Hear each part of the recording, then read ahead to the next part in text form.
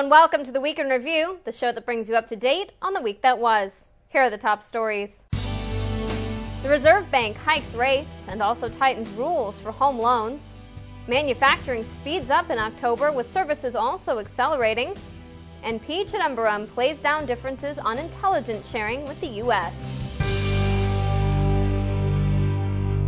We begin with the RBI's rate hikes. On Tuesday, the central bank increased its two key policy rates for the sixth time this year.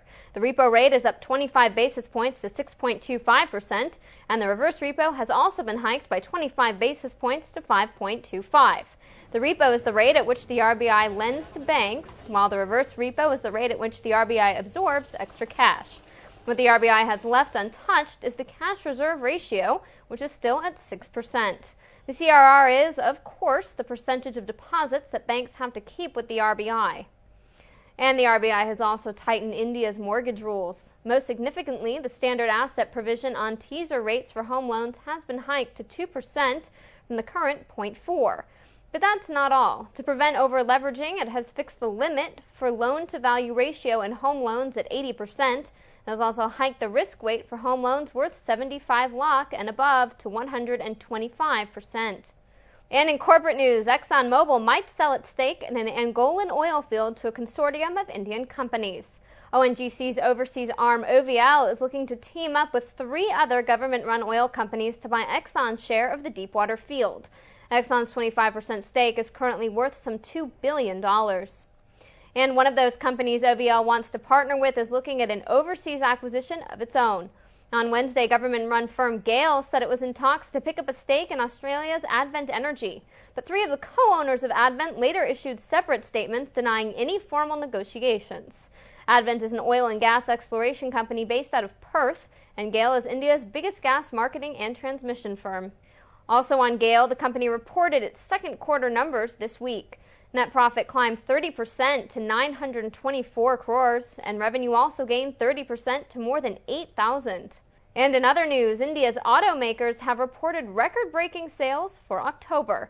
Maruti Suzuki sold more than 100,000 units, an increase of 50%, and Hyundai sales jumped 22% to about 35,000 vehicles. And two-wheeler companies have also done well. Hero Honda sales went up 43% to about 500,000, and TVS posted a 45% hike in sales. Auto sales have been boosted by the festive season buying, and the analysts expect that momentum to continue well into November. And not surprisingly, overall manufacturing in India has picked up in October. The HSBC Market Purchasing Managers Index climbed 57.2 compared to September's 55.1. Any figure greater than 50 on the index means a rise, and October is the 19th straight month of such gains.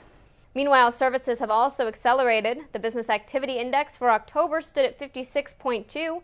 In September, it was at 55.6. And here are some stories in brief. Home Minister P. Chidambaram has tried to end the India-U.S. war of words on intelligence sharing. On Monday, he said the issue of alleged terrorist David Headley was being blown out of proportion. Chidambaram added that the U.S. had shared intelligence with India in the months leading up to the Mumbai attacks, but he also said it made no mention of Headley until October of 2009. Future Group Chairman Kishore Biyani says his e-commerce business is growing faster than expected. Biyani told Mint that group company Pantaloons' new digital platform was likely to hit revenues of 1,000 crores within 15 months. That's instead of the earlier projection of 2 to 3 years. Last month, Pantaloons started selling its products via telephone and the internet. And Coal India made a bumper debut on the markets on Friday. Its stock shot up 40% on the BSE to 342 rupees and 35 paise. That price gives Coal India a market value of some $49 billion. Chairman Partha Bhattacharya later described the stock surge as a Diwali gift. And that's all we have for you this week. Thanks for watching and have a happy Diwali.